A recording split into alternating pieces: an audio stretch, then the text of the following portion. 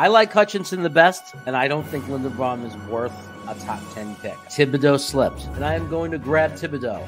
The Giants took Khalil Elam. Good for them. Kenyon Green is a guarantee in my mind. He would be such a dream pick right here. Evan Neal is still on the board. I'm not going to pick with Bell. That 44 pick could be tight end. That 44 pick could be a good linebacker, a good safety. We could drop back one pick and pick up a second rounder from New Orleans. We got options here.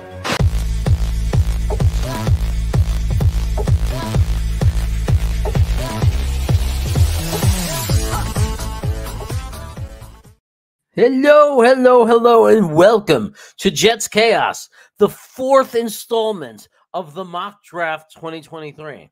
The one that might not mean as much because we don't even know if we're really going to have the picks. But let's not jump ahead. Right now, the Jets own the number 13 pick in the draft. We also owe, I think, the 47th, I want to say. So, and we also own the 74th or something like that. These picks are our picks. They belong to the Jets. They are definitely the Jets picks. So, you know, she half a dozen of this, half a dozen one another, six of the other.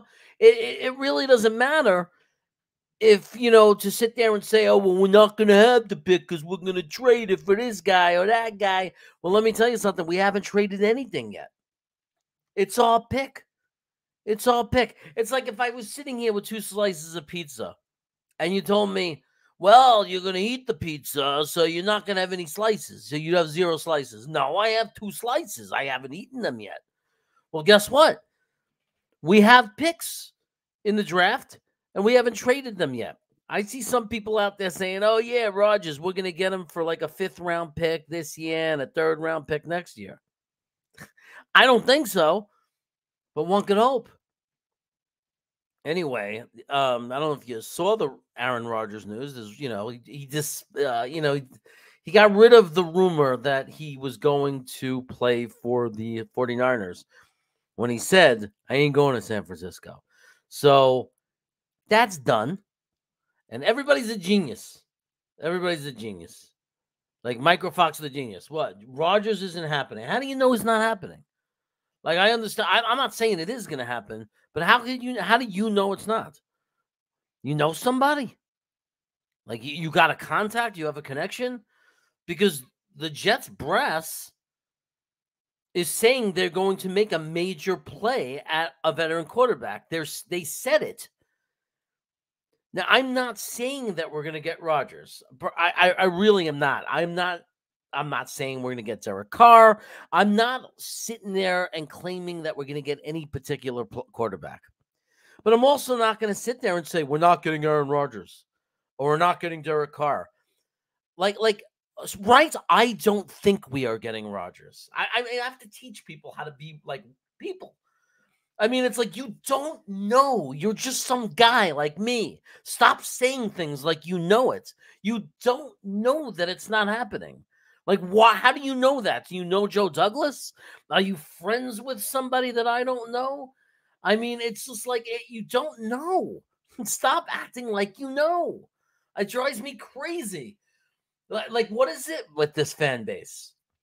It's like everybody's arguing like they know. Just have opinions. I don't think we're going to get Rodgers.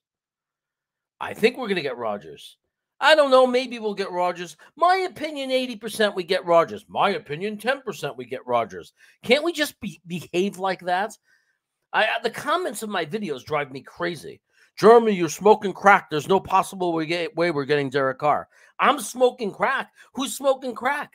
You know who's smoking crack? The person who sits there who could definitively decide and say whether or not we're going to get a player when they don't work for the New York Jets or the other team, and they have no affiliation with the NFL, but magically they know. Look, the odds are, I agree, we're not going to get Aaron Rodgers. Why do I say that? Because for the last 3 years, Aaron Rodgers says, I'm leaving, and he doesn't leave. Right? So that's first off. Aaron Rodgers is most likely going to be a Green Bay Packer when the year starts. Right?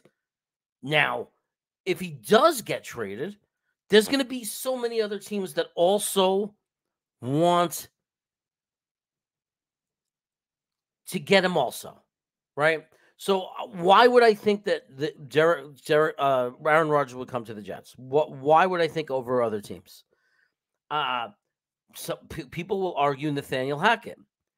Yeah, but come on. Just because Nathaniel Hackett is his friend doesn't mean he's going to make a life decision like I'm going to go live in New Jersey in the freezer. I mean, the guy had a deal with Green Bay for you know what I mean? When he can go to teams that are like warmer or nicer. Here we go. Watch this. Watch this. By the power of Grayskull, John Nolte now has the power. Well, please welcome our new moderator, John Salty Nolte. Oh, so Micro says it is an opinion. Okay. Well, it's not you I'm pointing out, Micro, because you've never said I'm smoking crack or like insulted me in comments of my videos. There are people who, because they have a different opinion, insult me. Like, you're a delusional idiot. You're a moron. There's no way we're getting Derek Carr. And I'm like, what? Where's this coming from? And I didn't even say, like, because if anybody knows, if someone says, what does Jets chaos think is going to happen? If anybody knows me, everyone will shrug their shoulders and go, I really don't know. Do you know why you don't know? Because I've never shared what I think is going to happen. Because I don't know what's going to happen. So that's what's so weird about those comments. When people comment on my video and say, yo, you're crazy. You think that we're going to get Derek Carr. It's like, well, you must be crazy, because just because I talked about the possibility that Derek Carr is going to come to the New York Jets doesn't mean I said that I think that's what's going to happen. I'm just exploring all avenues. There's a lot of rumors out there. There's a lot of possibilities. There's quarterbacks that are going to be available. Our team is pursuing a veteran quarterback. So if we list the veteran quarterbacks, it's not delusional or crazy to have the conversation of, do we think the Jets are going to get them? Now, the reason I say I don't know is because I don't know. I don't know. They might be laughing on one Jets drive, like all these idiot fans think we're going for Rodgers. Or they might be sitting there like they might already have a deal worked out because they're all friends. LaFleur, there's connections, right? To LaFleur and the head coach and the Hackett and Rodgers, there's tons of connections. On their cell phones, they might have a deal worked out, but it's tampering, or maybe they're not allowed to be talking about it. I don't know. But they may even have a deal. They might be working a deal. They might have a tentative deal. We don't know. Or they may have already said, Rodgers may have told them already, I'm not coming to the Jets. But we're not going to tell anybody, right? Because if other teams think that Rodgers might come to the Jets, maybe they'll offer more. So we don't know a thing. We really don't. Derek Carr may already know there's no way in the planet he's coming to New York, right? But he's not going to say that because he wants the Washington Commanders or, I don't know who, San Francisco 49ers or whatever, to make the biggest offer possible. I don't know why everybody's so convinced that the San Francisco 49ers are going for a new quarterback when they have Brock Purdy and Trey Lance, but that's a whole nother story. It's a whole nother discussion for my other channel. But look, so getting back to the main point, and which I agree with Microfox to an extent, is, yeah, I agree. Geno Smith is a veteran. Gary Minshew's a veteran. There's a lot of veteran quarterbacks out there. So I think that's why I don't know. And I'm not making, that's why I don't feel confident about any one quarterback, because when they say they're going to go out and get a veteran quarterback, I don't know. I don't know which one it's going to be, you know? He's stressing to show it's his opinion. I think Derek Carr is a good option. One of the reasons I like Derek Carr as an option is because, I think that the Raiders are going to have to release him, and therefore, art thou, it will not cost us any draft picks, and that's kind of appealing. But at the same time, I mean, Aaron Rodgers is, well, at least he was for a long time elite. Where I don't know if I would define Derek Carr as elite. I would define Derek Carr as a very good, better than average guy, top 10 for many years, over 4,000 yards passing, all that good stuff. but not like to the eliteness of, an Aaron Rodgers. I mean, that's like elite. But the problem is that you have to be really knowledgeable about, or whatever you want to say, is Aaron Rodgers 39 years old, and he just had a really bad year. Like, he was like, I go by DVOA because they're the most logical rating system, I think. They don't give the details, but they tell you things that they do. Like, they rule out bullshit passes. When it's 3rd and 15 and a quarterback dumps the ball off for a 4-yard gain, that doesn't count as good things for them. But also, when a quarterback throws the ball to one of their receivers, hits them in the chest, and the ball bounces up in the air and gets caught because the receiver stinks, and it's an interception, that doesn't count against the quarterback. You see, so DVOA looks at situation. Like, the thing they score high is when it's 3rd and 12 and a quarterback throws a 15-yard pass in the air for a completion, they give that a lot of points, or of course touchdowns in the end zone. So it's a very smart system. Derek Carr was, by the way, top 10 quarterback 4 out of the last 5 years in that system, and only failed when he had this horrendous coach that proved he's a failure coach in Denver, and now is getting the opportunity to fail in Las Vegas. But Rodgers was like 17th, and every number in his was down. He didn't look to the eye as good as I'd seen him in his career. Am I saying that means he's done? No, no way. Because there was a time where Green Bay thought Rodgers was done, and they drafted Jordan Love, and then Rodgers came out and had an MVP season. So, he didn't have the best receivers. He just lost Davante Adams. I mean, he had rookies. I mean, there's a whole bunch of, there's a whole bunch of reasons and explanations of why he might have dropped off. But it also, one of the reasons could be he dropped off because of his age. Because remember, before Brady kind of changed the rules of the way we think about age in quarterbacks, 38, 39 is normal to see incredible decline in a quarterback's ability, even earlier. Remember, 36, 37. So anyway, I don't know. Getting back to the point, we're supposed to be talking draft, but it's impossible, not to talk about it. Is Stafford available? You're saying plan C if he's healthy, but is he? I don't think the Rams have cut him, right? Yeah, yes. We're not the only team that needs a quarterback. Exactly. That's why it's so hard to know. It's not just that we're not the only team that needs a quarterback. What's up, Sean McAdeer? And Eric Craig, Gary Peters, all you guys. The issue is that we don't. It's not just like every year where a couple of teams need a quarterback. This is in particular is a year where it feels like there is. Oh, what's up, Wikimedia? There is a crap load of teams looking for a quarterback. There's a lot. Did I lose sound? Let me know in the chat if I lost sound. You're saying no sound. So, that doesn't make any sense. You're scaring me. Don't tell me no sound. Sound is fine. Okay, thank you. Yeah, no sound. Now I know how Green Bean feels. It drives him crazy. Someone will say no sound. Oh my God, kills him. So it's you, Micro. If you're not hearing me, it's you, buddy. All right. So Joe Campione, I would rather pay Brissett $5 million, White $3 million, and draft a quarterback 3rd rounder later. Well, we can't really do that exactly unless we cut Zach, Joe. Because let's think about this. If we pay Brissett $5 million and we pay White $3 million, and we hold on to Zach Wilson and draft a quarterback, that's 4.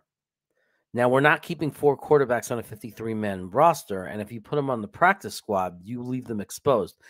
Now, I don't think we're allowed to leave Zach Wilson on the practice squad. Wikimedia can help me with that. I don't think we're allowed because we're stuck with his contract.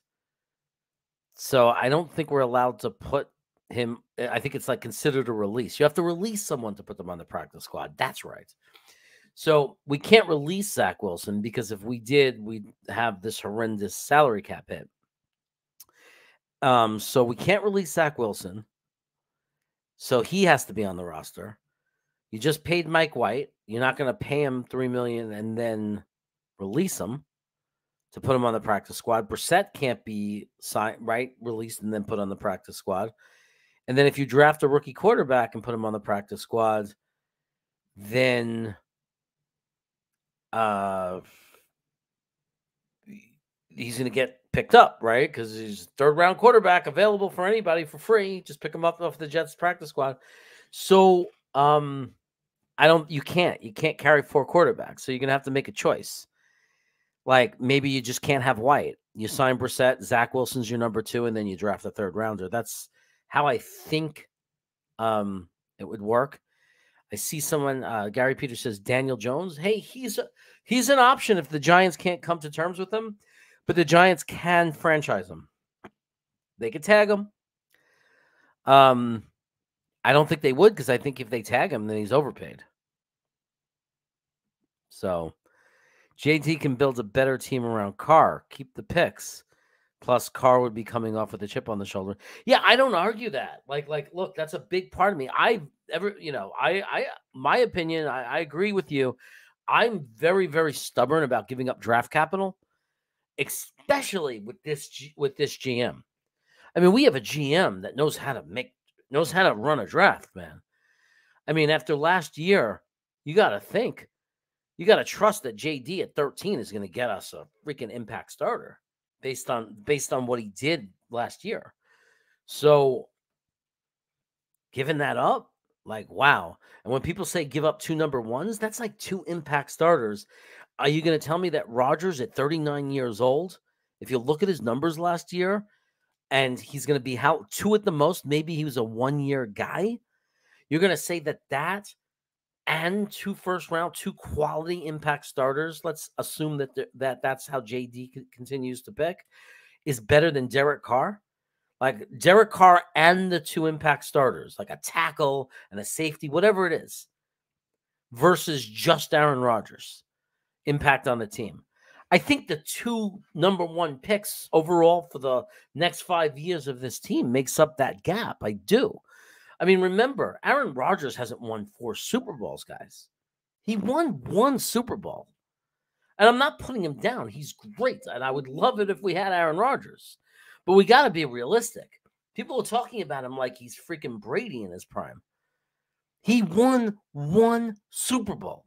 1. And it's better than us. We haven't won it in 50 years. But it's still, I mean, he's had a long career. So are we going to gamble our whole roster? Like gamble our future, everything we've built? Here's 2 number 1s. Here's tons of money. We're going to cut all these players for a guy who might come 1 year, possibly 2. And if we don't win the Super Bowl, it all goes to crap. We threw the whole thing away. This whole rebuild took a tremendous hit. Do we want to make that gamble? Whereas Derek Carr, we hold on to our draft capital. We give up cap space. But at least we have our picks. And we can continue to pick impact players. You know, so I mean, you just gotta put that in perspective. It's the same thing like Sean Payton, by the way. Like Denver just signed him for 5 years. People say, someone came out and said, "Oh, Denver's going to win 3 Super Bowls now." Denver's going to win 3 Super Bowls now. Sean Payton was the head coach of the Saints from 2006 to 2021 and won 1 Super Bowl with Drew Brees as his quarterback. Now, am I putting Sean Payton down and saying he's not a great coach? No. He wins tons of regular season games. He gets his team to the playoffs every year. He's a top coach. He's a great coach. But why are we supposed to believe that suddenly Denver's going to win Super Bowls because they have Sean Payton when they got Russell Wilson as their quarterback, who has to be hope maybe Payton's going to rescue his career, but is he going to be better than freaking Drew Brees? Like, so I don't understand why people are automatically anointing Denver Lombardi trophies because of Sean Payton, a guy who's won 1 Super Bowl with a Hall of Fame quarterback. Years and years. Hall of Fame quarterback, 1 Super Bowl. Better than anyone we have, fine. Not arguing that. But, like, we get so carried away by, like, the fruit we don't have. You know, like the grass is greener. Like, we got to be more realistic. It's like, yeah, Sean Payton's a great coach. And if we would have hired him, No one would complain. I get it. Yeah, of course. But that doesn't mean, we're winning a Super Bowl now. Everybody's saying we get Aaron Rodgers, we're winning a Super Bowl. No. We're a contender, we're making the playoffs, and we're for real, and I'm excited. But we got to stop thinking, we're going to win a Super Bowl if we get him. The guy has one Super Bowl ring in how many years? He's played for years. So we don't know. So that's why I don't know why people are so anti-Carr. Well, you guys don't want any play. Look, we were playing with the worst quarterback room. Like, the quarterback play we got overall last season was as bad as I've ever seen. It was putrid. It was horrendously bad. Horrendously bad. As bad a quarterback play as you can imagine. It was so bad that when Mike White came in and managed to just move the ball up in the field, against Minnesota and Chicago, and actually move the ball, we went nuts like he was a star because we'd never seen it in so long, because our quarterback play has been so horrendous. Now, was Mike White horrible before he got hurt? No, he was fine. But was he someone we should have went crazy for? No. He was like doing just enough, and he was checking down a lot, and he was like, that wasn't a quarterback that opens up your offense. That's a quarterback that was making us functional when he was healthy. That's how bad we are at quarterback. So for people to be complaining about Derek Carr, look, I don't know if he can win a playoff game. I don't know if he can win a Super Bowl. I don't know about cold weather. I just know that our quarterback play would go up and increase and improve so dramatically, it's beyond belief how much our quarterback quality of play would improve if we went to Derek Carr. And that's why I can't understand how anyone can complain and say, Derek Carr hasn't won a playoff game. Are you out of your minds? In the last 20 years, 30 years, when have we had a quarterback at that level? The guy threw for over 4,000 yards for 4 years in a row on a team that didn't support him well. They didn't. He didn't have superstar receivers. He had Devontae Adams last year for 1 year, but he had a horrendously bad coach who put in a system that didn't work for Derek Carr's style of play at all. For the years before that, he was throwing 4,000 yards with who? A tight end, Waller? Who was his wide receivers? And then people want to criticize him for losing. He was losing? Their average defense ranking in the time that he was on the Raiders was like 27th in the league. How many teams with a 27th ranked defense win playoff games? And he didn't have great receivers. He never did. I mean, it's absolutely it's absolute madness. It's absolute madness. If we got Derek Carr, we should be doing jumping jacks. If we got Aaron Rodgers, we should be doing jumping jacks. I mean, almost any quarterback. We had no quarterback. We had a Zach Wilson with the yips, a complete failure, a disaster, worse than Sam Darnold by every measure. Right? And then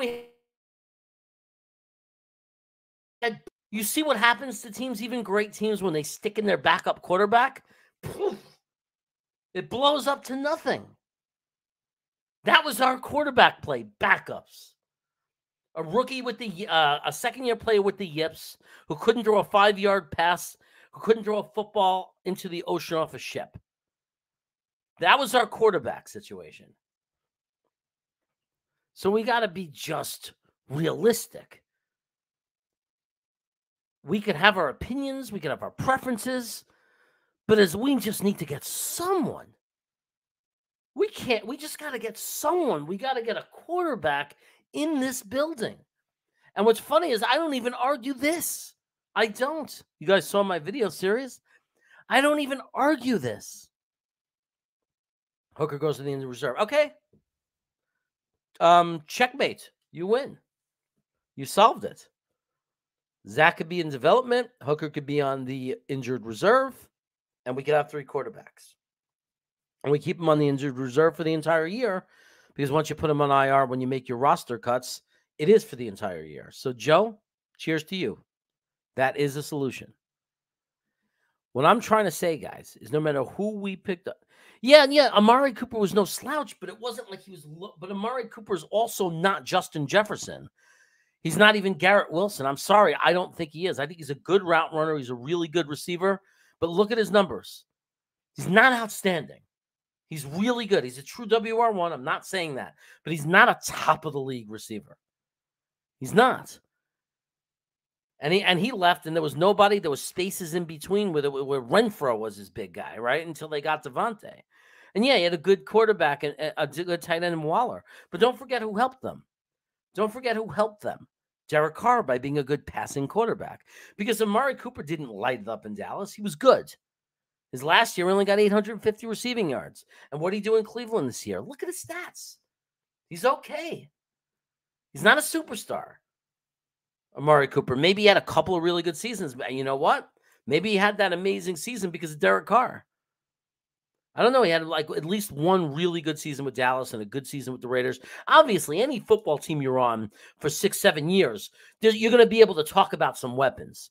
What I'm saying is it wasn't like it was stacked for Derek Carr, right? It wasn't like he had this team like, let's say, Cincinnati, where he had Jamal Chase and Higgins and this one and that one, and never won a playoff game or couldn't win a Super Bowl. That's not it's not the story. The story with Derek Carr is he played on a football team that had one of the worst defenses over that span, 27th average over the course of the years that he was there. Find me a team that wins playoff games and consistently wins with a 27th ranked defense. And if you're going to find me that team, maybe it's like New England when they had a bad defense one year and they were still a Super Bowl team because they had Tom Brady. I'm not saying Derek Carr is Tom Brady. Nobody is. Otherwise, we'd be having to pay him $50 million, right? So, look, I'm not saying Derek Carr is Brady. I'm saying Derek Carr is a very good quarterback. If Eli Manning didn't have the Giants' defense the 2 years he won the Super Bowl playing the way they played, would Eli Manning have Super Bowl rings? Eli Manning didn't carry that team. Eli Manning was like a guy like Derek Carr. He was not elite, but he was good. He was solid. He was good. And like Derek Carr, he could do it in the clutch. And guess what? That's what someone said. Oh, but Derek Carr, Eli Manning did it in the clutch. Derek Carr is like in the top 5 all-time fourth quarter comebacks or something like that. So you can't tell me he can't play in the clutch. He does. He plays in the clutch. Then somebody says, well, if he had to come from behind so often, why? He wasn't playing well. All right, so then you're going to say that about Tom Brady, right? Who's legendary at making fourth quarter comebacks. And of course, Derek Carr would have to come back in the fourth quarter a lot. He played with horrible defenses. So does that mean Derek Carr's going to come here and we're going to win a Super Bowl? I'm not saying that. I'm saying that I'm not going to sit there and judge Carr and say he's not capable of winning playoff games because of the sample that we see with the Raiders. Because I don't see that he didn't. I don't see it that way. I don't see it that he wasn't able to win playoff games because he wasn't good enough. Watch tapes, watch games of the Raiders. Watch their defense give up touchdowns and constantly make him come from behind. And sometimes he could and sometimes he couldn't. But understand this. We couldn't score a touchdown in the last 3 games of the year. The Raiders dismantled their offensive line 2 to 3 years ago. They traded it away. It was crazy. People didn't know what the hell Gruden was doing. He gave away his offensive line. And they had a horrible offensive line. Horrendously bad. That was part of Derek Carr's tenure. He also had a coach get fired in the middle of the season for racism. He also had a wide receiver kill somebody and get dropped. Tons of adversity for that team. You're not going to credit the quarterback for helping a team hold it together? They made the playoffs in a year that they lost their coach and they lost the player because he was DUI, killed somebody. A first-round draft pick. And they also lost some cornerback who was a first-round draft pick. The adversity of that team. Who do you give the most credit to on the field of all the players of the 53? You got to give it to the quarterback. You got to give him that credit. He's the captain of the offense. He holds the ship together. Everybody knows that. So I'm not declaring Derek Carr an elite quarterback. I'm simply saying that if you look at the quarterback play that we have had in this organization, not just the horrendously past year that we had to stomach somehow, the year before that, by the way, that we had to stomach somehow. When have we had a quarterback look anything like Carr? I mean, and I'm not, to switch the quarterbacks, I'm not a huge Jimmy G guy. I'm not, but it's the same argument, except Jimmy G has won playoff games. But the difference is, right, because everybody knows that can watch football, Jimmy G is not better than Derek Carr. Why has he won playoff games? Why has he been to a Super Bowl? Well, he had a defense. He had Deebo Samuel. He had an offensive-minded head coach that created a system that other teams are imitating. It's the Shanahan West Coast offense that came from his dad, I guess, but has multiple times gotten teams to Super Bowls. Multiple times. So to sit there and say, I mean, so to sit there and use the argument with Derek Carr, then you're saying Jimmy G is better than him because he's won playoff games? He had a better team around him. That actually matters because football's a team sport, for those of you who don't know. So to me, do I know that we'd win a Super Bowl if we had Derek Carr? No, I don't know. But at the same time, do I know that Derek Carr can't win a Super Bowl? No. Of course I don't know that. Because I watched close up because I was in the same city. I watched Eli Manning get 2 rings. I watched it. And Eli Manning was turnover prone. He threw interceptions. Eli Manning was not great every game to game. He struggled. He went in slumps. Eli Manning was no better than Derek Carr. So what does it mean? It means if we get Derek Carr, we have to give him, at least if I'm saying he's at the level of Eli Manning, we have to give him what the Giants gave David Carr. Eli Manning. What did the Giants give Eli Manning? Well, they gave him a great running game. They did. Very good running game. Well, Breece Hall gets healthy. We're rebuilding our offensive line. We're pretty sure we're gonna draft more guys. We know that JD is doing everything he can. He puts tons of resources into his offensive line. We're not Chicago, who consistently picks players and they're not offensive linemen, even though they're trying to protect a rookie quarterback or a new quarterback in Justin Fields. So if we give Derek Carr suddenly for the first time in his career a top 5 NFL championship level defense that keeps the games close, he's already a great fourth quarter comeback quarterback. He's already a guy that if you look at the Raiders for the last 5 or 6 years, are they ever ranking on the bottom of the league in offense? Does anybody say, oh, the Raiders don't score points? We don't score points. So if all of a sudden we give him here's Garrett Wilson, that's your Amari Cooper, or whatever you want to say, substitute. I think much better. I think Garrett Wilson's going to prove to be much better. I'm doing the Justin Jefferson comparison. I'm saying Garrett Wilson caught 83 passes for over 1,000 yards with the worst quarterback play in the NFL. The worst. And somehow, with an offensive coordinator who got fired. Banged up, horrendous offensive line because it wasn't healthy. Worst quarterback play. This guy gets 83 receptions and over 1,000 yards. You explain that to me as a rookie. I'm telling you, we got a stud. He's a 1,500 yards a year receiver. He's right up there with the top elite guys. So that's what you're giving Derek Carr. You're definitely giving him an improved offensive line, and you're giving him a good running game, and you're giving him a top 5 defense. And I'm saying, how do we know that Derek Carr can't win playoff games? We beat the Buffalo Bills with Zach Wilson as our quarterback throwing for 150 yards and protecting the football. Guess what? Derek Carr can do that if he wanted, but he can do a little bit more than that too. So that's it. That's my take on all that. Anyway, we're supposed to do a draft.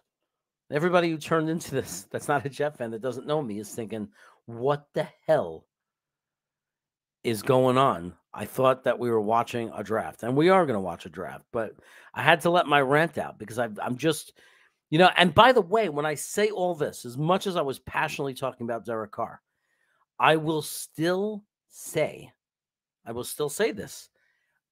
I am not saying that Carr is my number one choice. I'm not saying that he's not. I mean, me and my brother put out a video series where I have Rodgers as my top choice and Carr as my second choice.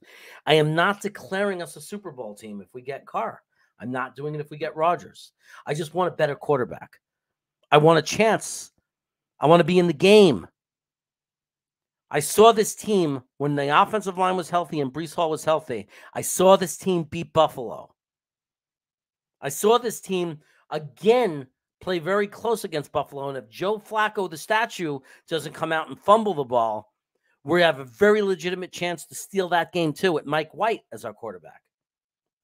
And if Mike White doesn't get hurt at all that game, maybe we beat Buffalo that game. But we were contending. We were already pushing Buffalo to their limits. Already. Can you imagine? Even if it was Jimmy G, Rodgers, Carr, G. Can you imagine? Daniel Jones even. Anything. Anything. If you put anything else into that game behind center, can you imagine what we could possibly be? Now, the problem with Rodgers, and I talked about it before, or any quarterback we have to trade a lot of draft capital, is then I don't know if we can put that same team around them. Because not only do we have to cut guys to make room on the cap, like Corey Davis, Carl Lawson, not only do we have to cut them, but we don't have the money to replace them. And we already had holes to fill. We need a tackle. We already needed a safety. You know what I mean? So that part is the hard part. That's the difficult part. So again, congratulations, John Nolte, on being a moderator. You're a moderator because you're a true gentleman, a true supporter of the channel, somebody who this channel needs and has needed since it's began. You jumped on right from the beginning. I met you in the chats back in the day on Jets Talk 24/7 and Green Bean, and you've been here since the beginning. And everybody loves Salty Nolte. You're, long overdue that you became a moderator. I just forgot to do it. I should have done it. I should have done it way back when, the day I learned how to make a moderator. So, thanks, bro. Thanks for taking the job and being a trusted moderator. Talking with Tigo. What's up, buddy? By the way, glad you're here. You want to come in later, let me know.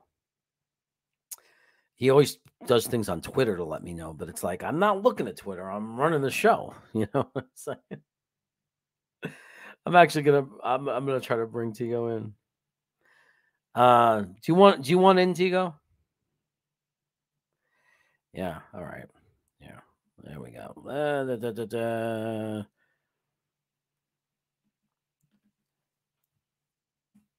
Here you go, brother. All right. David Healy, what's going on? Jets would have been better off keeping Sam Darnold as quarterback. Changed my mind. I don't know, keeping him. Well, I guess then they could have traded that pick and gotten a crazy package. I think we'd be in the same situation. I think the one better part of the situation is that we wouldn't be screwed with Zach's contract. And we can totally, like Sam Darnold, we could have gotten completely rid of the next year, for example, if he didn't do well, and then we could have moved on. But Sam Darnold, I think, with what our team gave Zach, would have been better. But if you look at him in Carolina, you can't really make an argument that he's good.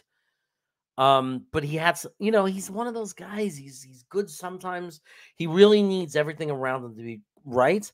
And I think the injuries to our offensive line, it would have been really hard for him to be much better. Although I think there were parts of last year where, he would have done really well. I think there were parts of last year where Sam Darnold would have done really well. Before all the injuries to, AVT, Breece Hall, I think in that center of the season, Sam Darnold could have been very, very functional. Because when he had Christian McCaffrey, he was 3-0. When you gave him a really good running back, he was good. He was solid. I don't know if he could hold it together for an entire season. I don't know if he's ever going to be a guy who can carry a team or be an elite or anything like that. But I mean, he'd be better than anyone we have right now, I guess, because Zach is worse and Mike White keeps getting hurt. So, I mean, I guess Sam Darnold would have been the best quarterback on the team last year. I'll say that. Could have, would have, should have, right? Because when we traded them, JD was right. He's not a franchise quarterback. So JD wasn't wrong. The problem is that Zach was a bust. That's the problem. Right? If Zach would have turned out to be an average to good quarterback to great quarterback, then JD was a genius for letting Sam Darnold go. So, there you have it. What can I say? Anyway, let's bring on the man. What the hell happened? What's up, brother? What is going on? How are you today? Ranting. Yeah, I know. Came in. It was great. I had to go rewind. I was in the bathroom when I saw you were on, and I was like, oh, cool. Let me see what's going on. And I was like, Jeremy, mid-rant, and I was like, bet it's about something that shouldn't be rantable, but because we're Jets fans, somebody has some ridiculous take, and it's exactly what happened. I bet I'm willing to bet, right? You were talking about Derek Carr and how he's a solid quarterback and how he's going to be the next Matthew Stafford in the sense of he's going to go to a team and people are going to realize that he's actually a really good QB, which isn't that hot of a take. He's had excellent seasons. He's just been in Vegas and in Oakland where it didn't matter, right? But somebody came in and said, Derek Carr sucks. He's the worst quarterback in the league. He's not worth anything. And it's just like, all right, cool. That's objectively wrong, but cool. No, it didn't happen in this chat that somebody did that. You see, I don't need it to happen during this chat because I hold on to things. It's spillover from Green Bean Show last night. Oh. When there was somebody in there saying 0 playoff wins, Derek Carr, and I was arguing with them all night. So really the rant came from that. Got it. Because I'm like, if I have to hear to me, it's not okay. I don't want to insult the person. It's a lazy take. Yeah. It's what the media does, right? It's the lull Jets, the kind of thing. They don't do any of their research. They don't look up the team. It's this team's not going to get more than 3 wins, and it's just like, what makes you believe that, right? Like even if you didn't believe in Zach, which a lot of people didn't, and I get that, but like. How is that roster at the beginning of the offseason where we weren't hurt, where we still had the possibility of Mekhi Becton, and we just signed an all-pro guard? Like, come on. What's the 3 wins? Come on. Yeah. I mean, but anyway, I mean, really what I was trying to say anyway, too, the one point I was making was whether you're a Rodgers guy or a Carr guy or even a Jimmy G guy, a Geno Smith, Daniel Jones, whatever story you want to tell, nothing changes the fact that it would dramatically improve our quarterback room compared to last year. 100%. Literally. Yeah. So like Jacoby Brissett would be an upgrade. Yeah. And people are saying Jacoby Brissett, Joe Campione's, and I'm not even arguing it. Yeah. Because it's not the guy I particularly want over others, but at the same time, Jacoby Brissett is an improvement. It's still a jump forward. And the fact that we beat Buffalo and without having, Mike White getting hurt may have done it the second time. So that means we could have beaten them with Zach Wilson and Mike White. Yep. And then you put in Jacoby Brissett this year. Again, not my ideal guy. I'm not trying to make that claim, but there's no reason to say we couldn't beat Buffalo in that situation because we did it with 2 worse quarterbacks, or we did it with a worse quarterback. No, we did it with 4 worse quarterbacks. Yeah. Guys, like the thing that I think people are failing to understand is we didn't get one quarterback play top 20 quarterback, top 25 quarterback in the NFL. Not one. And we trotted out 4 guys. Not one of them could live up to top 25 QB in the NFL levels, which is insane. That's insane. To look at the team that we had and to look at how bad the quarterback play was and say that team got 7 wins with how bad Mike LaFleur was at the end. Come on. Yeah. And this is why I like the Carr. Look, there's pluses and minuses to every player. Definitely a plus to Carr is that we don't have to give up draft picks because he's definitely going to get cut. 100%. Now, the negatives to Carr, and it's not, to me, it's not about player because I think he's a fine quarterback. And if we got him, it's a miracle that the Raiders were stupid enough to cut him and release him and make him available. And it's a miracle gift that a quarterback of that magnitude, an above average quarterback, over 4,000 yards for 4 years in a row, top 10 quarterback 4 out of the last 5 years, but based on DVOA rankings. I mean, all of that is a gift to us. Yep. What's a negative to me is I'm still one of these morons for whatever reason that kind of wanted Zach to have a chance, even if it was a 1 in 1,000 chance to somehow redeem himself and Yeah, develop and suddenly become a real quarterback. And if we sign Derek Carr, Zach Wilson, except for maybe injury, but will never really be the starter again. It's pretty much goodbye. He's a backup because what if we sign Derek Carr? It's 3 or 4 years, and by the time that contract ends, Zach is long gone. It'll be a 3-year contract. I think no matter what, it's a 3-year contract, and then you put an out after 2 years on the Derek Carr contract because you need to know with what Zach Wilson is, but also like you at some point in time you got to go back to the draft. At some point in time you're going to have to look at your franchise, you're going to have to look at your situation, and you're going to be like, we can't keep paying, because Derek Carr, after he wins a Super Bowl or two with his New York Jets roster, is going to command and want to hit free agency again, and is going to want 40-50 million dollars, because that's what the quarterback market is going to be. Because after the salary cap explodes, what's going on, Dom? He's going to want to get paid like one of those top tier quarterbacks because he just won a Super Bowl in New York. And it's going to be a whole different conversation. And the same thing's going to happen with Rodgers, right? There's going to be a whole different conversation, which is going to be, do you bring back Rodgers? Do you let him retire? Like, what do you do there? Do you bring back Derek? What do you do there? And I think that the right move is you're looking for a quarterback for 2 years, possibly 3, because what you're going to find out is that by the 3rd year, you need to know what Zach is. If Zach can turn it around and develop and become a guy and show you that in practice, you got to do what the Raiders are doing, or not the Raiders. You got to do what Green Bay is doing. You move on from your veteran.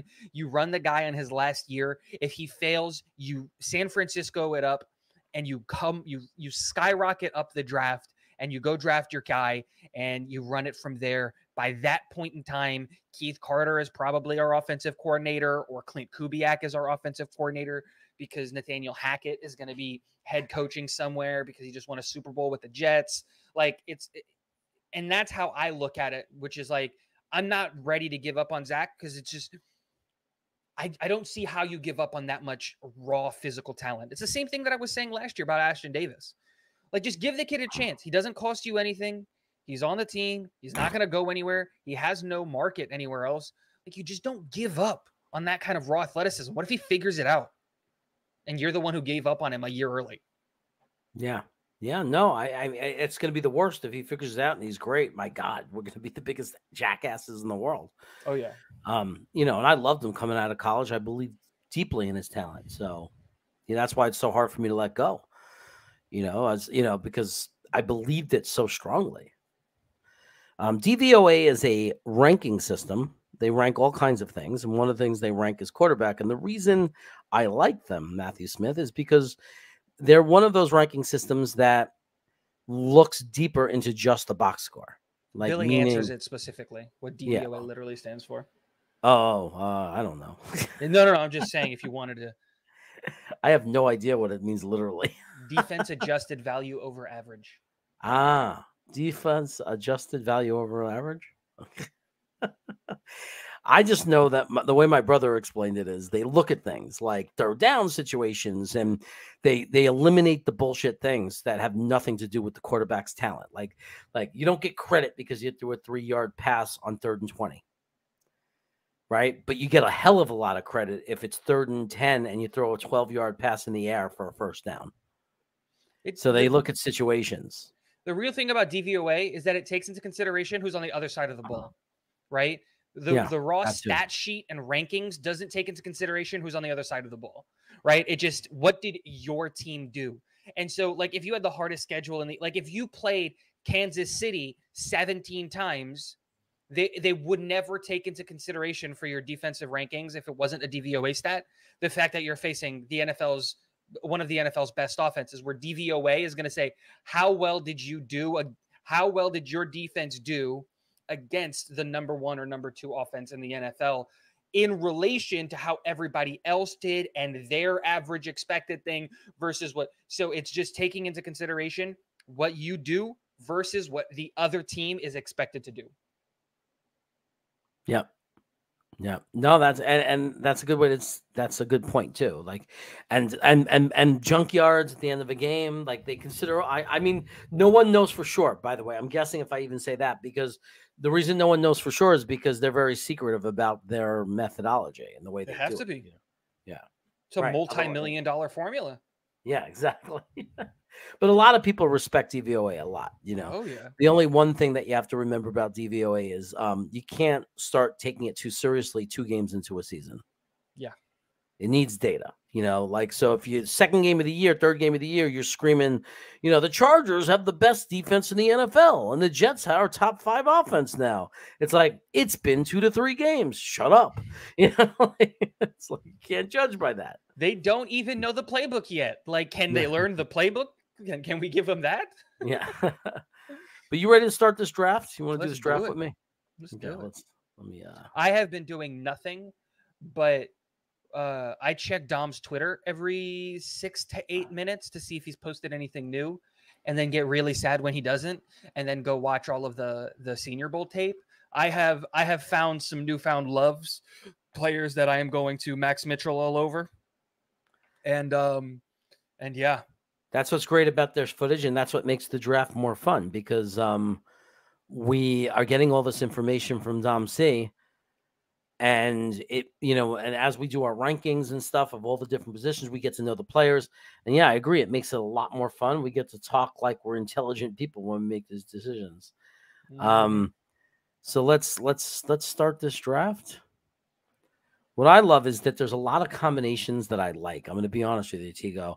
I'm not locked into one guy or one situation. Like for example, if we made this trade, I'd be perfectly happy.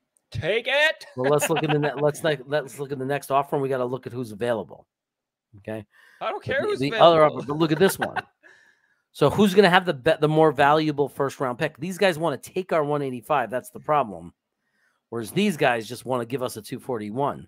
But the Chargers pick is not as valuable. Right. You don't go back as far too. Yeah. That two spots could be very impactful. Yeah. Let's look. We've seen it before. Jordan Addison, isn't he a slot? More of a slot Z kind of guy. He's a technician when it comes to route running, and that's going to be his thing, right? My big fear is his size. How is he going to do? Like, this is why he has high end wide receiver 2 potential. Like, there isn't a wide receiver 1 in this draft. There isn't. People got to get that out of their heads. But we have a couple of really high-end 2s, and Jordan Addison is one of those guys where he's a high-end 2. The problem with Addison at 13 is if you take Addison, you're giving up on Elijah Moore. They do the same thing, except Addison has 2 or 3 inches on Elijah Moore. So, like, that's the thing. If you take Addison here, you're at that point saying Elijah Moore is now a backup. Right, and it makes no sense to give up on Elijah Moore. Nope. So here's what hurts us with this draft position, and that's why I like the trade, right? And I think you feel the same way. There's no value here for us. No. We don't want a running back. We don't want cornerbacks. I mean, maybe somebody can argue that they like Trenton Simpson. Not at 13. But not at 13. I would take Branch here, but, like, my thing is the value's not here. You're telling me we get to drop back 7 spots, right? Because we're going from 8 spots, because we're going from 13 to 21. We're going to pick up an extra, I think it's a 5th round pick or a 6th round pick this year, where the draft is going to matter because this draft is insanely deep. And next year we go back to having 2 1s because they're coming up to get Jordan Addison. Let them have Jordan Addison. And that helps out the Jets in the long run either way, because you know who doesn't get Jordan Addison at this point? The Patriots. And there are so many good tackles that are going to be available and other players that are going to be available later in this draft that have skyrocketed up boards because of the Senior Bowl and all this stuff. If this is the call that JD gets from the Chargers, he just said, yep. And then it's that simple. Yeah. So I want to say I completely agree with you on this. I think that and I think we're both on the same exact page. We would take the trade. If the Jets took Brian Branch in this spot, we would not be cursing. Nope. We would not be cursing. He's going to be an impact player in the league. Oh, yeah. So if we did pick him, we'd be gaining another impact player.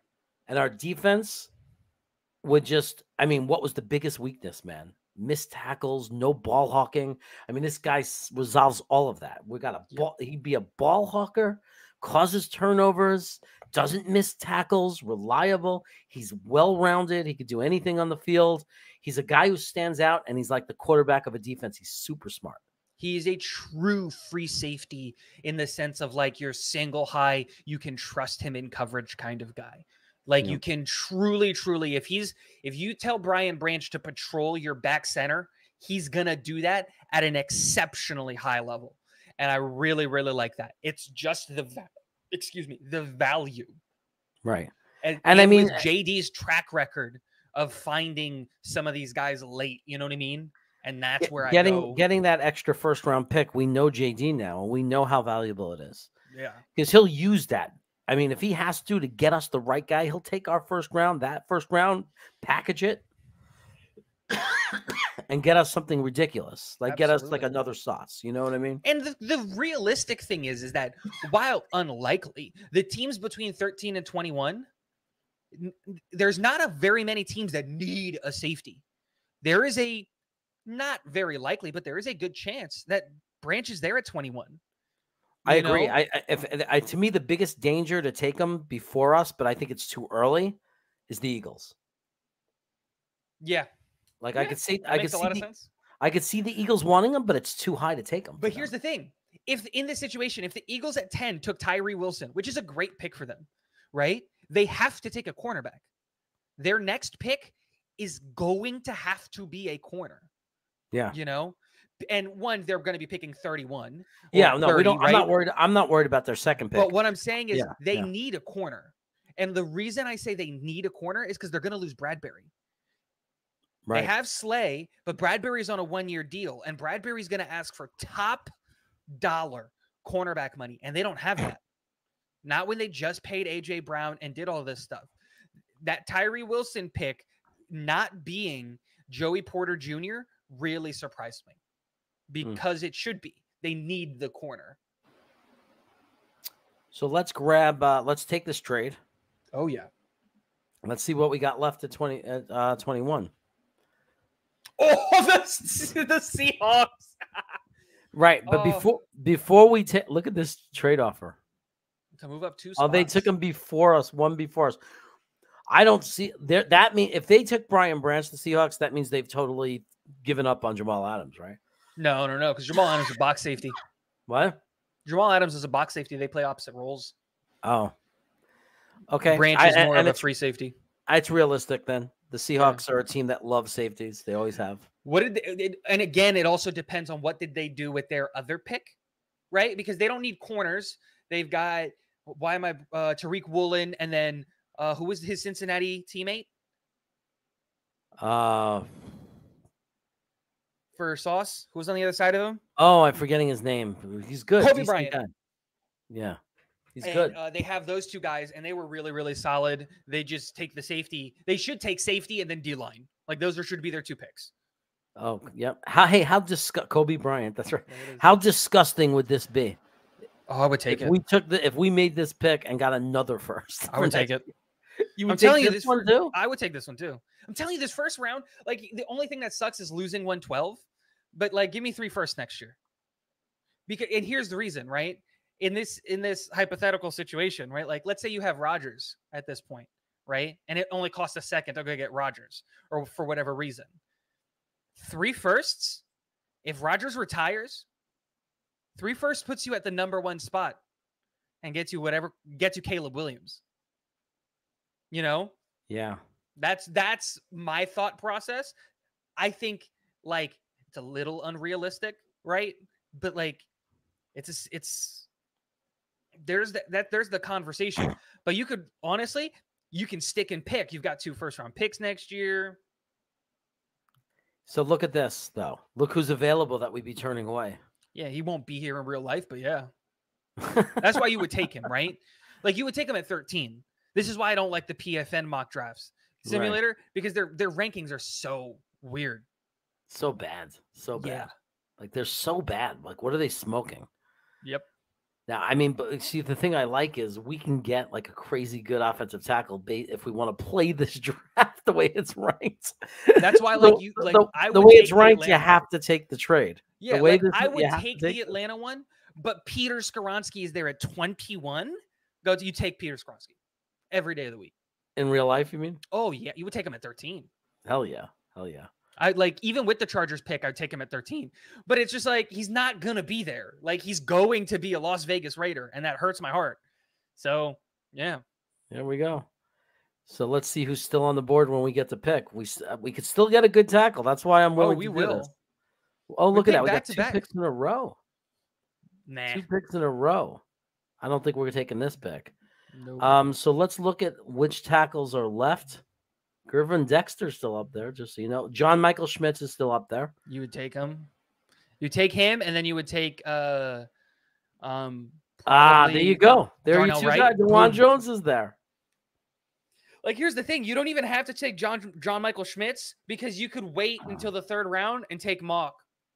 Cody Mock has become my this year's Max Mitchell. He is my new favorite player because at the Senior Bowl, he has not only taken snaps at tackle and guard, he has also taken snaps at center. He has played all 5 positions, and he has looked really, really good as a developmental prospect who can play all 5 positions on the offensive line. The value of Cody Mock is insane. And then Darnell Wright and DeJuan Jones are men amongst boys at the Senior Bowl. They are doing incredibly good things. DeJuan Jones has possibly, in my opinion, played himself into the possibility of being the bottom end of the 1st round. Like, really, like if a team says, screw it, we're going to draft for need instead of best player available, and they desperately need a tackle, they might look at Darnell Wright and DeJuan Jones in the bottom there. Yeah, DeJuan Jones to me is the pick here without question. I like Mock. But the problem is he's 66. So when we pick next, it's like 77, and it's too early to take him in the 40s, in my opinion, if DeJuan Jones is there.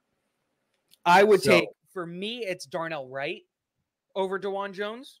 Really? And the only reason is because Darnell Wright it's a Mekhi Becton fear with DeJuan Jones. That's true. Which is he's 6'8", 370. Yeah. And even though he has a massively long arms, and I love this kid, we haven't heard anything about his weight or anything like that. But Mekhi Becton, as much as I love him, is still scary. It's a scary situation. I don't know. I mean, I think Dom C really likes Darnell Wright too. He's great. He's been doing excellent things at the Senior Bowl, playing incredibly well, playing both on the left side and on the right side. And he's making some of these guys that were like projected to be high 2nd round picks, maybe bottom of the 1st round picks, look like children. There's a rep of his against, I think it's Andre Carter. I think they're both on the same team. I might be wrong there.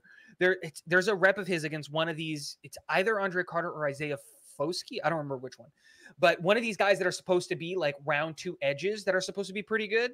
And he absolutely dominated him. Okay, so we take Darnell Wright, and then we look and we have John Michael Schmitz sitting right there if we want him. Oh yeah, you would do back to back. So then the offensive line is done. And Dom C is saying Wright was arguably the best player all week. Yep. So imagine that scenario, right? I mean, we just not only did we add the draft capital. No, Jack Campbell. I love him, and he's gone. He's not the pick, but he's gone. Oh, so Steven gone. Not only. Well, we already invested in offensive line. We're not going that way anyway.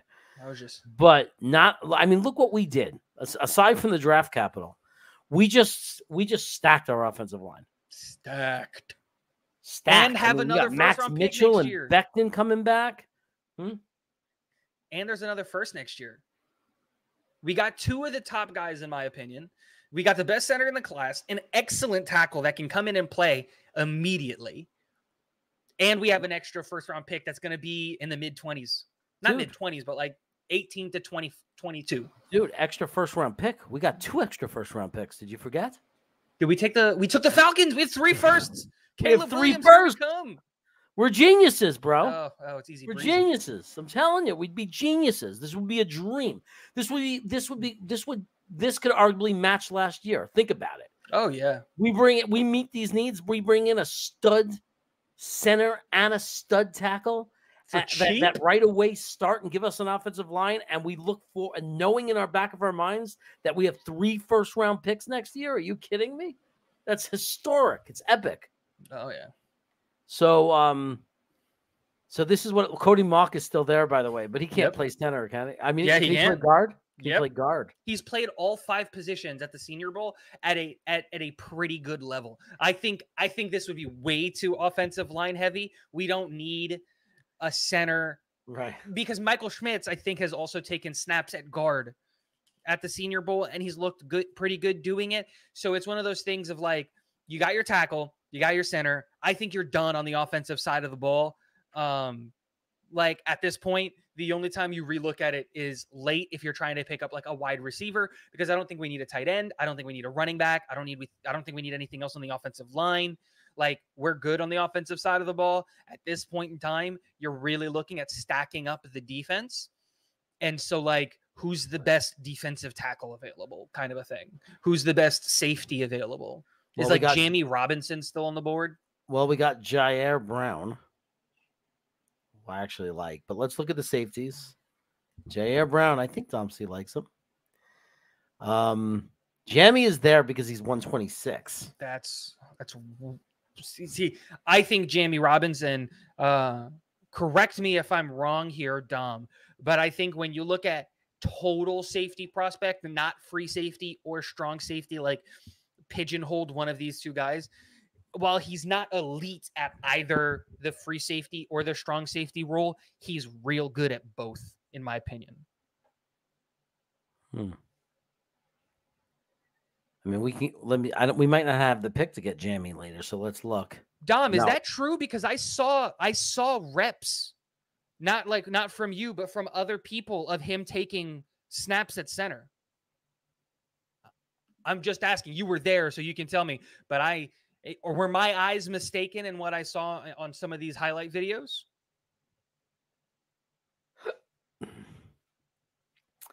Okay, so we got this list of safeties. If we look at linebacker, I do not like Ivan Pace. I'm not a fan of Ivan Pace. I know Rusty Spooner loves Mohamed Diabaté. I'm not getting super excited by any of these linebackers, except maybe Dorian Williams a little bit. Jalen Graham, maybe.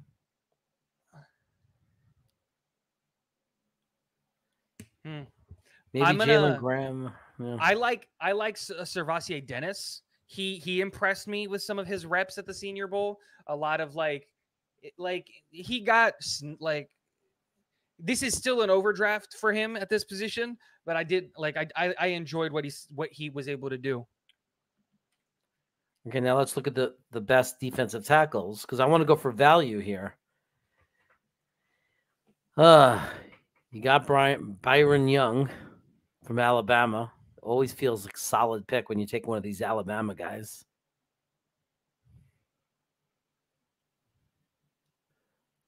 And I don't know much about Cansey from Pittsburgh.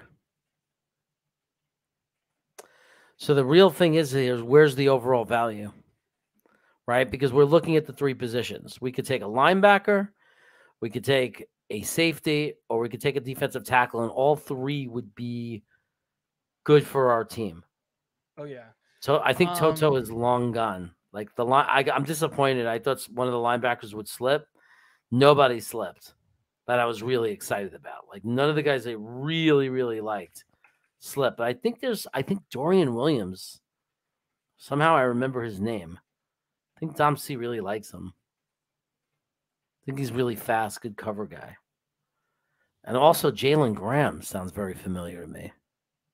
I don't remember Jalen Graham.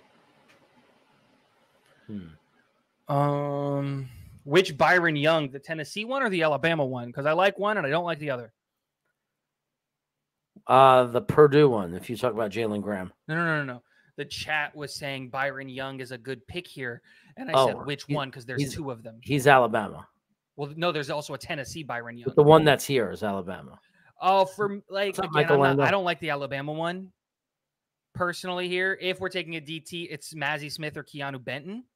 I like both of those guys over Byron Young. If we're being honest. What's the edges look like here? Oh, we'd have to take this guy. We have to take him. We have to take him. We have to take him. Adel Taumalo. I mean, this guy's a freaking animal. Look, you're not wrong.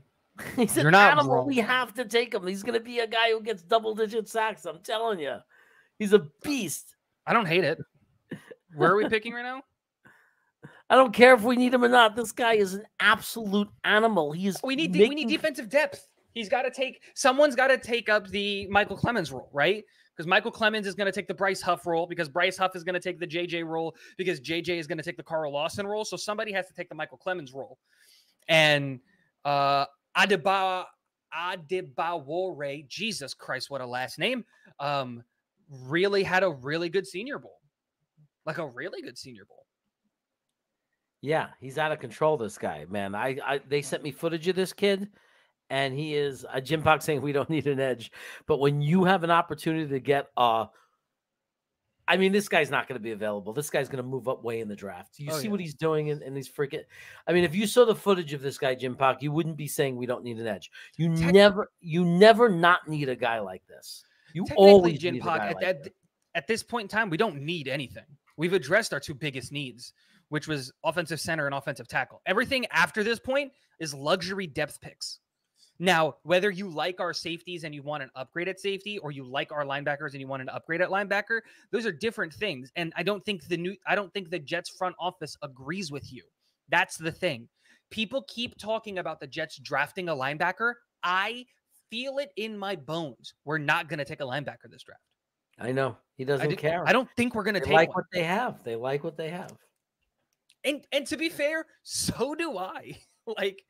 Like if you can bring back CJ on a much cheaper deal.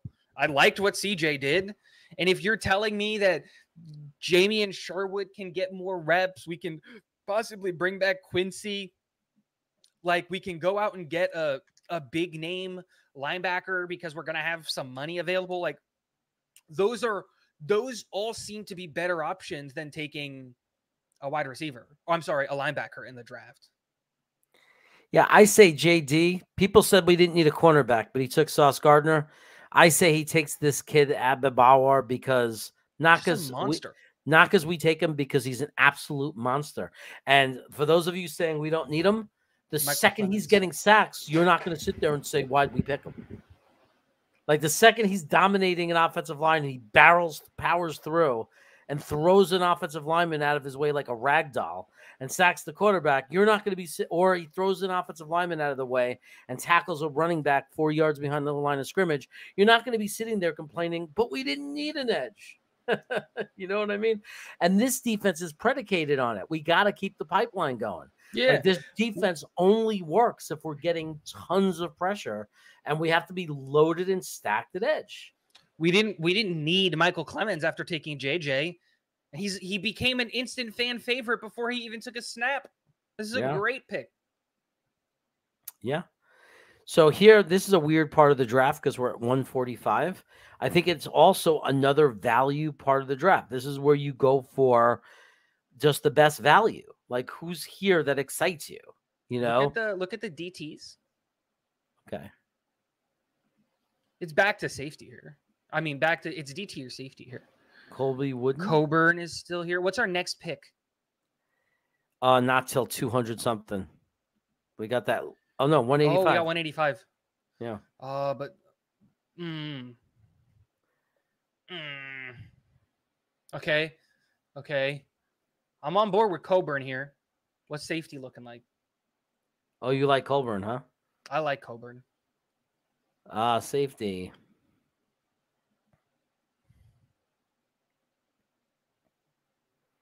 Actually, I like Jay Ward a little bit, but not crazy in love with him.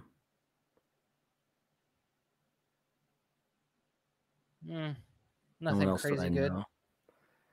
And then I guess linebacker, take one last look. Deion Henley is an interesting guy because he has all of the after Dom mentioned him. I went and watched him, and he's absolutely right. He's got all of the, like, he's got all of those, like, the tools to make it work, but just hasn't played linebacker long. Oh, see, I love guys like that because of the upside, you know. Mm-hmm. If it's a Dom guy, let's grab him. We don't have many. I know people are gonna be like, but what's corner look like? Because if you can cut Justin Hardy and save $3.5 million because you get a stud at corner, like, that's worth it. Dom C says Henley played himself into a second, third round pick, so we got to grab him. Really? Just to make it look good. See, I'm telling you, like, Henley was one of those guys. He's raw athleticism, and he just hasn't played the linebacker position long. I'm telling you, Adbawar will end up being the best player. If he doesn't get drafted in the first round, he's going to be the best player maybe in the draft that's not drafted in the first round. I'm telling you, what I saw on that tape, this guy is a monster. Like a monster. Like, I've never seen anything like it. I'm terrified of going against this kid. He's the new Nigerian nightmare. His name is going to be awesome to just like it's one of those things. It's D-line depth. It's all about depth at this point. Like people are going to get, oh, we need this, we need that. Like we don't. Period. Like, we just don't. We're good. We have money. We can go do things. Like, you just take whoever's the best player that's out there. Like, you know, that's a real situation. Yeah. Well, if you look at the board now, they're saying the best player left on the board at 185 is Akeem Mesidor, defensive tackle, Miami. I don't know much of him. I don't know much of him. What's wide receiver look like here? I mean, to be honest, though, this is the part of the draft where you'll see some safety you never heard of get picked, knowing JD. Oh, yeah. You know what I mean? Like, safety out of some small school out of nowhere, and he's just going to be the next guy.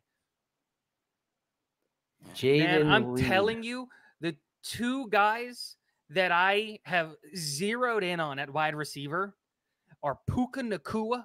I knew you were going to say Puka. And Andre Iosivas. For me, if we're picking in the 5th or the 6th round and we've got it and we don't we don't have any super massive needs, you take a flyer on one of these two guys. Because Iosivas, or no, it's Yoshivas, is going to break the 40-yard dash record. Like, he's going to do it. He's a track star, 6'2". It's 6'2". He's 6'2", 207, runs a 4.26 40. He's going to break the 40 record. He is going to be a special teams nightmare. And if you can develop him and get him unenrolled from the Denzel Mims School of Body Catching as soon as possible, and you get him with a good wide receivers coach, he has some of those. It's the Denzel Mims thing where it's just like, he's got those unteachable traits. You can't teach 4.25 speed. You can't teach 6'2", 6'3". You can't teach that. And so if he can get the burst to get to his top speed as quickly as possible, he has three. You literally give him a playbook with 3 routes, and he'll beat the corner every single time if he's one-on-one. I love let's throw a dart. Let's throw a dart. I love he's really starting to become my Max Mitchell of like, I'm like, this is a guy that I think is going to work. Nathaniel Dell being available here is ridiculous. He played himself into day 2, I think, personally. Really? I think he played himself into day 2. He's a tiny little guy. Oh yeah, but he was one of the best wide receivers from what I keep reading everywhere at the Senior Bowl. Like, hands down, one of the best wide receivers there. I want Dom to confirm and or deny that, because I wasn't there. He was. So what I'm feeling right now is that I want to look at punters. There's Mike Turk, man. Mike Turk. I think we need a punter. I think we need a punter. If we make a trade that gives us a pick like 241, I think that's the highest value pick for the New York Jets. We need to bring a punter into camp, and I don't want to get just some guy. Like, let's get Michael Turk. Let's get the best punter coming out of college this year. You know Here's what the thing: if you take Turk, right, and I'm not anti-Turk, right? Here's the thing: if you take Turk, you're not taking Turk to compete out of camp. You're taking Turk to be the guy. That's the thing. You have to have confidence in a guy when you draft a punter like this. Because you know what could be the 6th round pick theoretically? What? We got Michael Clemens around this spot. Oh, 6th round pick could be Pinnock. Could be a Pinnock. Michael Carter. Yep. See what I'm saying? The second. Yeah. Is the possibility of a Michael Carter II, a Jason Pinnock, a insert other player here, a guy that we all love that we lost to the Pittsburgh Steelers, and I'm stalling because I can't, Jonathan Marshall. Mm-hmm. You know, these are all 6th round picks. No, I think Michael Carter was a 2nd round pick. I'm sorry, a 5th round pick. Doesn't matter. You know what I'm saying? Like, while I totally agree, he is totally, like, punter is totally a massive need. Like, there are lots of punters. We can find a punter. You can bring in like 9 punters to compete and take the best one. They're out there. So that's true. That's my thing. Like, you have to look at the board and see if anybody, like, this is the last pick. So screw best player. Like, who's the guy that stands out for you that's available out here? Because at this point, we're just throwing darts to the dartboard, right? Yeah. But who's the guy that you feel confident is the dart? And this is where, like, I trust what's his name? Joe Douglas so much in this area. And this is why I was so on board with trading back twice. You're telling me we're giving Joe Douglas another shot at the dartboard in the 5th or the 6th round where he's been a stud? Sign me up. Nathaniel Delcamp is a quicker Kadarius Toney, no lie, confirmed. See, I know what I'm talking about. A lot of that was because of the text messages that I've shared with Dom, but forget you heard that part, guys. That's all in my brain. How about Tua's little brother? No. So, I mean, who do you take a shot with? I mean, if I go to all, there's no quarterbacks left unless you want a guy from Fordham. Love that. Watch, he's going to be a star because I'm making fun of him. It happens every time. It happens every time. Me and my brother used to go to basketball games, and anytime we'd make fun of someone, it would get thrown in our face. Like, there was a guy, we were at a Warriors game. This is years ago. There's this guy, Andrew DeClerc, and he came in. He was like the 13th guy. He came in because they were getting killed, and we're making fun of him. Like, and he gets a rebound, and my brother goes, DeClerc. And I'm like, and then he gets another rebound, and they start to come back, and he starts scoring, and we're like, DeClerc, and we're like, and then he ended up being one day we're watching the playoffs, and I forget the team, if it's Atlanta. Suddenly, playoff game. This is like 3 or 4 years later. They're starting small forward, Andrew DeClerc. You love it. What the hell? Love it. This is the thing where I'm not super familiar this late in the draft. I'm going to throw a dart at Kerry Brooks and bring in a tackle. There we go. Let's go get him. Carl up the middle. Dom C right now just pulled hair out of his head. No, that guy sucks. That's the guy that got thrown around like a rag doll. That guy has 2 left knees. So let's look at how we did. We got Darnell Wright at tackle. I think you could plug him and play him if you have to. Instantly. John Michael Schmitz would be our starting center. The reason we would take him is means we didn't. McGovern's gone. Yep. And we need a starting center. Yep. And then the controversial pick that I'm making is when I see. Look, if I'm JD, like, I'm not the GM, but if I see a guy that I'm in love with in a position like edge, it's very rare that I like an edge that's not one of the prime guys, like the top 3, top 10 pick, but, like that you think is a first-round talent. Dom C sent me some footage. You got the same footage. You saw the tape. I can't pass up a guy like that at 74. I just can't do it. And then Dwayne Henley, the wide receiver from Princeton. I'm sorry, the linebacker from Washington State. Andre Losova. And look, whoever these are, whatever guys in the back these are from JD seems to do well with them. He seems to do well. He doesn't pick junk. Nope. And then you look and he picked Max Mitchell. For those of you who are complaining, Well, 13 became 43, Jim Pock, because look what we have next year. Well, actually, 13 became 21, which then became 44. We Right. traded 13 to the Chargers for their first round this year and next year, and then pick like 185, I think it was. Right? They gave us a pick this year in the late.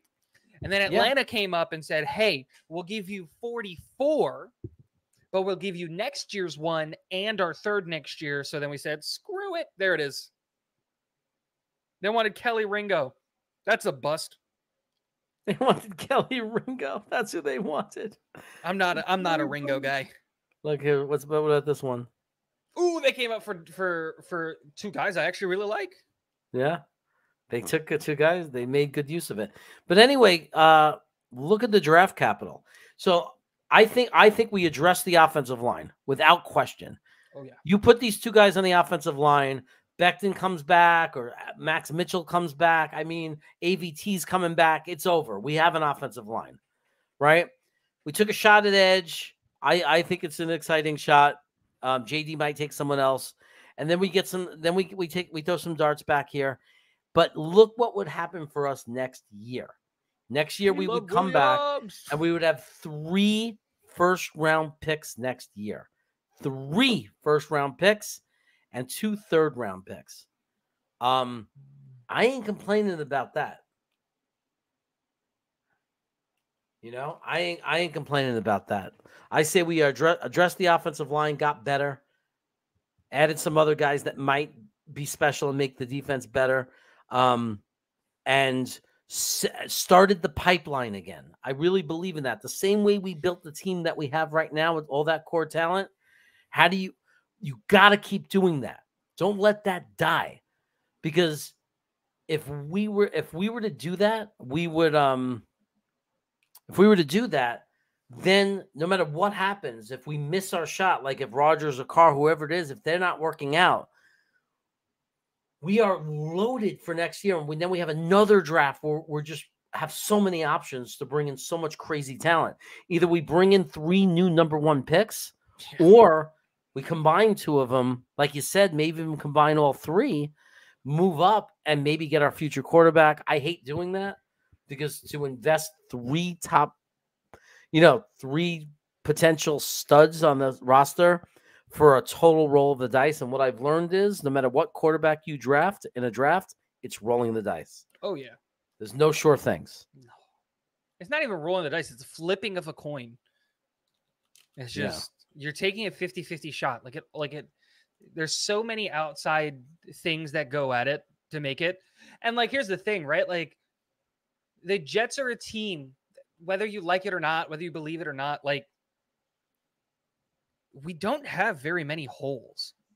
We don't, outside of quarterback, we don't have something that's so big, desperately in need that we literally don't have a body or someone there that can play the position. No, we have someone that can play the position at a relatively high level at every position on the football field. The thing that changes is your belief in that player or not. That's the difference. But we've got a lot of good guys on this team. It gives us the flexibility to do something crazy like that and trade out of the first round entirely, get 3 first-round picks next year, and boom. Yeah.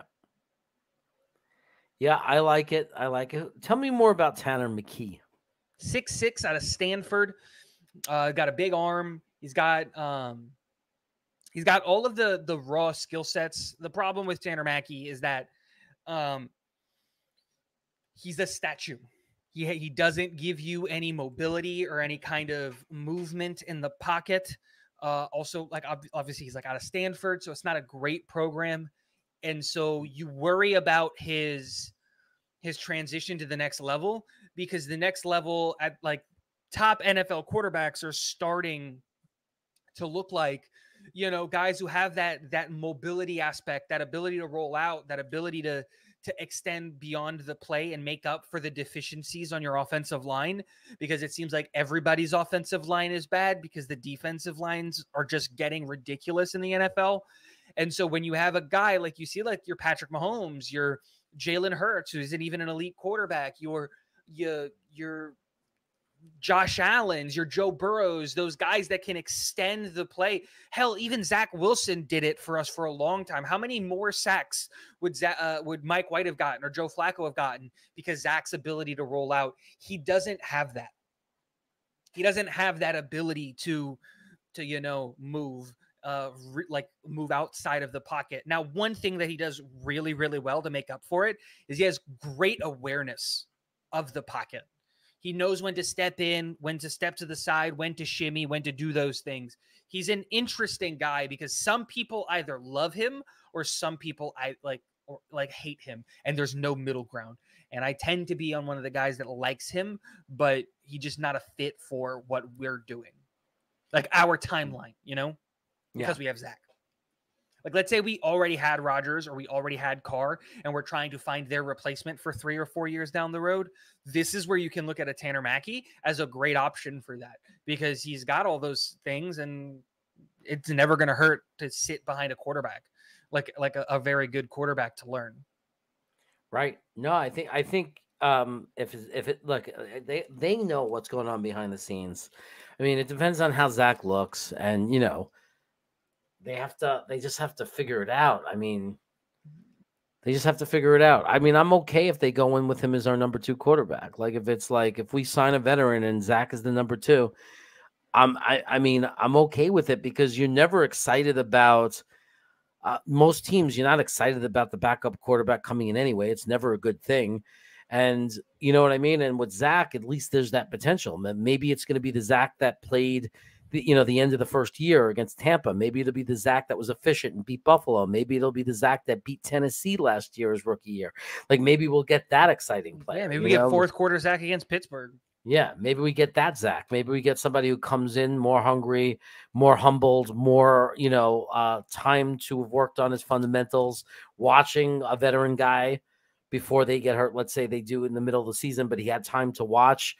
And then he comes in and he's able to, and then suddenly he's playing to that, in like at the level that he played when he was at his best. And there were games when he was good. I'm not saying he was never elite, but there were games where Zach Wilson was good and showed lots of promise and had flashes.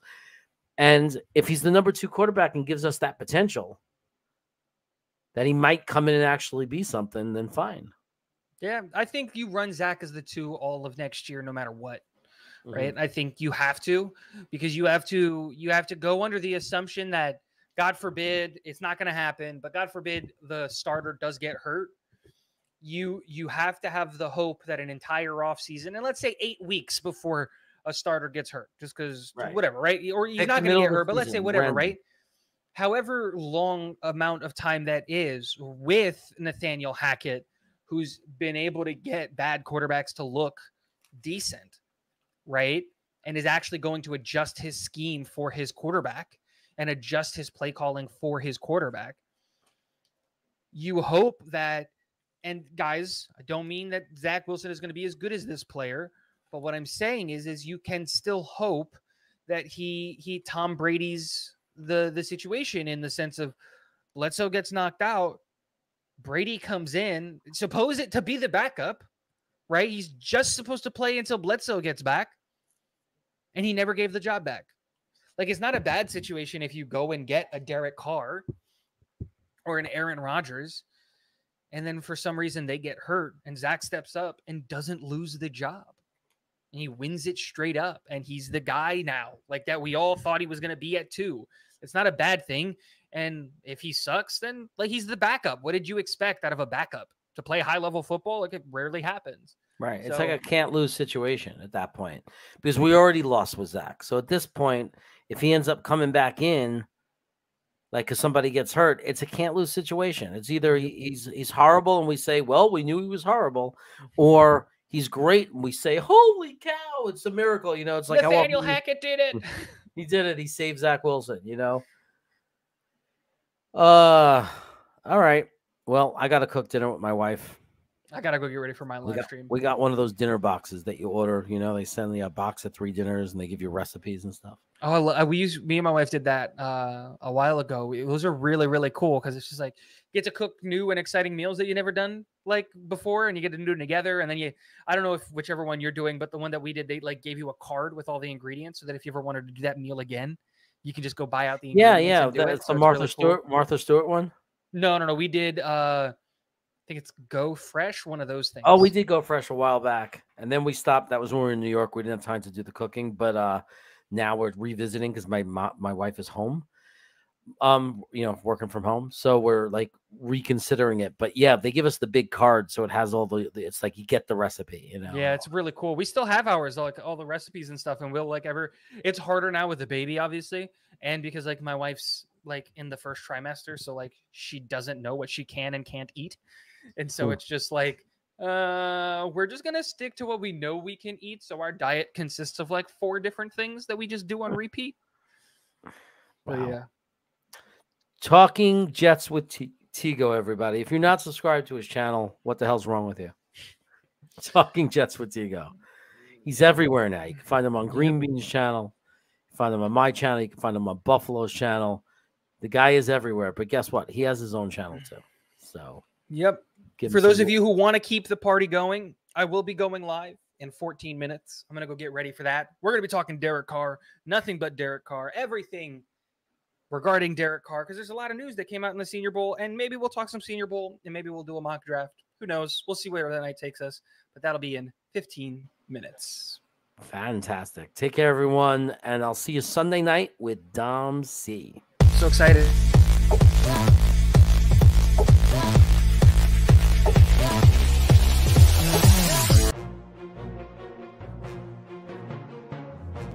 Don't not be Thibodeau. And here it comes. It's about to come in.